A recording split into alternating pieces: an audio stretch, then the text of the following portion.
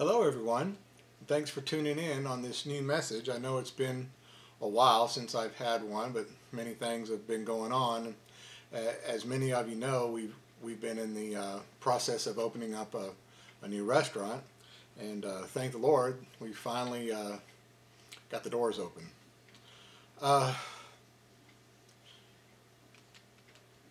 We've been faced with all kind of stressfulness of this experience, and it's just been overwhelming. Myself and my family have faced deadlines on contractors, equipment, and all those things. We're also faced with delays on opening the doors themselves, but we understood we had to have employees trained and they had to be ready to go, and not sure where the income was going to be coming from or how all was going to be accomplished. I mean, sure, I prayed, but I think that at times I was praying shallow, and I know better than this. And putting it simply, I was having a bad day. As a matter of fact, I was having many bad days, and I'm sure many of you do also. But while doing some Bible study, I just happened to come across Paul and Silas and their struggle in Acts in chapter 16, and I believe God led me specifically to this story. So what I'd like for you to do, if you'll take a look with me at this time, if you have your Bible, if not, just follow along. But turn your Bible to Acts chapter 16, and let's start reading from actually verse 16 also. Again, that's Acts chapter 16, and we're going to start with verse 16. Now it happened as we went into prayer that a certain slave girl possessed with a spirit of divination, which is demonic, met us, who brought her matters much profit by fortune telling. This girl followed Paul and us, and cried out, saying, These men are the servants of the Most High God, who proclaim to us the way of salvation. And this she did for many days. But Paul, greatly annoyed, turned and said to the spirit, I command you in the name of Jesus Christ to come out of her. And he came out that very hour. But when her masters saw that their hope of profit was gone, they seized Paul and Silas and dragged them into the marketplace to the authorities. And they brought them to a magistrate and said, These men, being Jews, exceedingly trouble our city. And they teach customs which are not lawful for us, being Romans, to receive or observe. Then the multitude rose up together against them, and the magistrates tore off their clothes and commanded them to be beaten with rods. And once they had laid many stripes on them, they threw them into the prison, commanding the jailer to keep them securely. Having received such a charge, he put them into the inner prison and fastened their feet to the stocks. But at midnight, Paul and Silas were praying and singing hymns to God, and the prisoners were listening to them. Now I'm going to stop right there, and I ask may God bless the reading of His holy word. Now there's many stories and messages and sermons that can be derived from just this small chapter 16. Everything from the evils of fortune telling, which is really prominent in the Bible, and how we're supposed to avoid that. The fact that the Philippian jailer got saved during all this, but I want to focus on another part of it, and that's the fact that now notice, because Paul was cast out the demon and cost this girl's boss some money, Paul and Silas were beginning to have a bad day. Okay, can you see this part right here? Now the girl's bosses or masters, however many that may have been at the time, they're the ones that decided to seize Paul and Silas and bring them to the marketplace because they were losing money. And so they decided to make a makeshift court in there, and they lost. So they were stripped and they were beaten, and their feet were put into these stocks, and their day had gone, can you see, from bad to worse. It all started out with the slave girl with the demonic presence in her telling everything that's going to be going on, and this aggravated Paul and Silas, okay? And that's why he knew it was demonic, because how else would she have known exactly what they were doing? And so therefore, after reading this scripture, for whatever reason, it dawned on me that they were having a bad day. And I felt I was having a bad day also, and bad days. Now, have you ever just had one of those days where no matter what you did, no matter what you said, no matter what you touched, it just backfired on you? And I bet many of you have. And I decided I also needed to practice my own medicine. I was awful quick to say, man, things just can't get any worse. But they somehow managed to. I just continuously shook my head. Well, let me give you a couple of fun examples that I'll share with you. And I learned these from a pastor, Jeffrey Smead. And he gave these one time in a sermon himself, and I think they're rather funny and kind of fitting. There was a man in Belgium, and he was robbing a house. And he was gathering up the stuff, and he heard the owners coming. So he decided he'd fly out the back door, and he had the bag of loot over his shoulder and then his hand. And then running through their backyard, he looked up and he encountered this 9-foot fence, or this wall, and he had to figure out a way to scale it. So he had to think fast. So he worked on it, and he climbed and he climbed. And when he dropped down to the other side, he quickly found out he had dropped into the back of the city prison. So yeah, I think he probably had a bad day. Another one told by the same minister was this lady comes home and she sees her husband in the kitchen by the electric stove.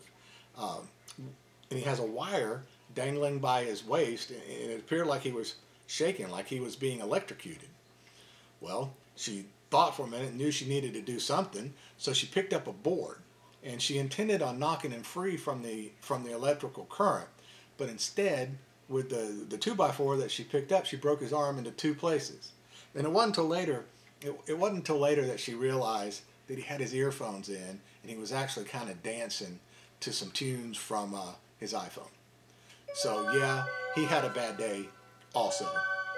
So where am I going with all this? Well, for those who don't know Christ, they're permanently in bad days and don't even know it. And for those that do know Christ, we can have bad days or weeks also. But in fact, if we're not serving Christ or have fallen out of his will for us, those days can really get stressful. But alas, thank God, if we confess our sins, he's faithful to forgive us and cleanse us from all unrighteousness. And we know that from 1 John 1:9, and that tells us that. An unrighteous man, on the other hand, he doesn't have much hope of things really getting much better. In fact, in the Old Testament, you go back to Amos in chapter 5, I think it's verse 19, Amos describes an unrighteous man as one who runs from a lion, meets a bear, and then when he gets to his house, he leans on the wall in sheer exhaustion, only to have a snake bite him. Yeah, a bad day. I think so.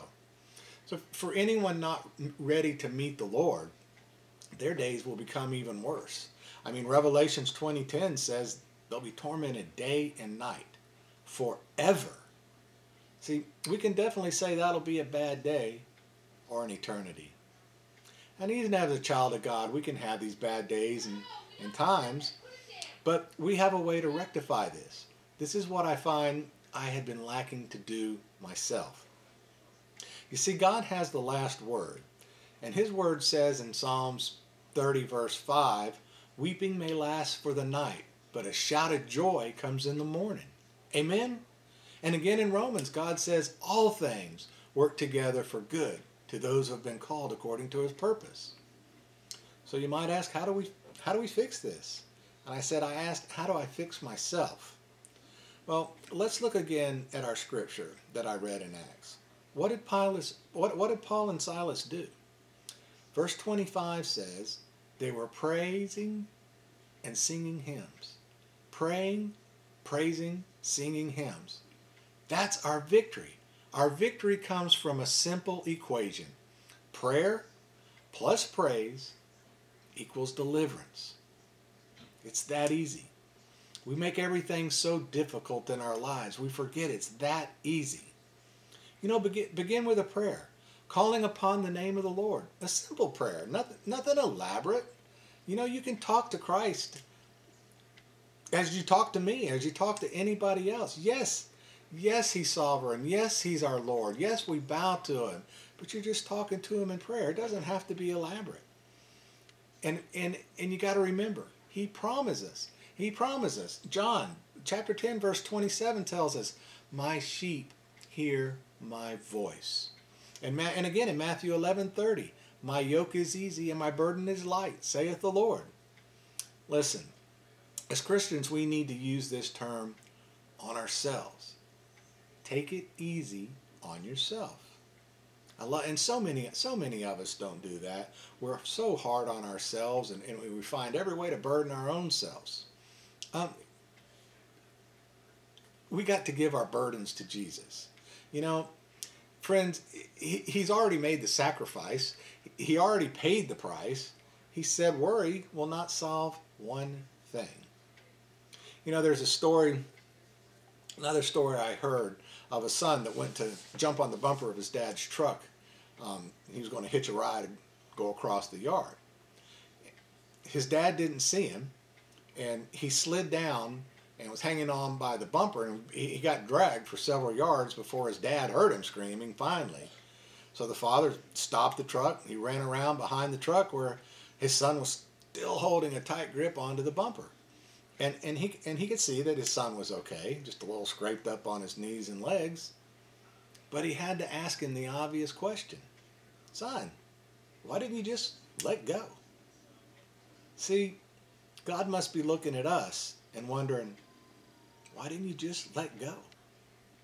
Friends, don't let Satan drag you through life battered and scarred. How do you turn around a bad day? Pray. When a storm comes, pray. God will lift you. Second, continue with praise to Christ. After Paul and Silas prayed, they sang hymns of praise. They prayed and trusted God. What else was left? Faith. And praise is that language of faith. The eyes of man, they tried to convince Paul and Silas that their situation had not changed. Same way with us. Same way with us. Whenever we're having a bad day, our enemy, Satan, just tells us, nothing you do is going to work. There ain't nothing to sing about. The attack of our enemy would be relentless. But through eyes of faith, they saw that God had not forsaken them. Beloved, prayer plus praise equals deliverance. Even though it had been a bad day up to this point, even though they were in prison, chained, in the stocks with their feet, God was with them. The same way, no matter our bad day, God is always with us.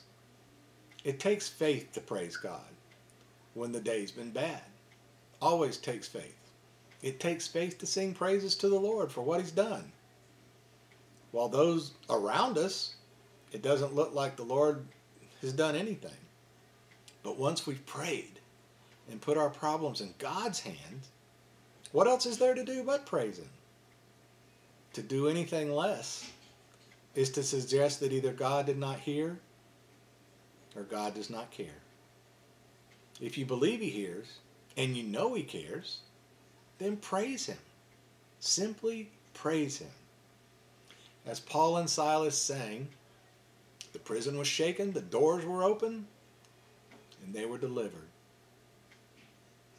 Now, friends, I got to admit, at all the end of that, it turns out to be a pretty good day. God was truly working all things together. Please, hold on to this supernatural truth. Prayer plus praise equals deliverance. You know, the life of a Christian embodies that simple truth. And now I also must simply practice what I preach. I'll pray and I'll praise and I'll thank God every day for every blessing He's ever given me. Let us pray. Gracious Heavenly Father, thank you for allowing me to bring these words to those who want to listen and listen to what you said. And oh, Father, we are so hard to let our burdens go and give it all to you. And we realize that that is simply Satan fighting us and telling us that no matter what we do, it's not going to get better. Your word does simply tell us, pray, sing praises to your name, and you can let us know that, hey, I've got this. And in faith, we trust that you do.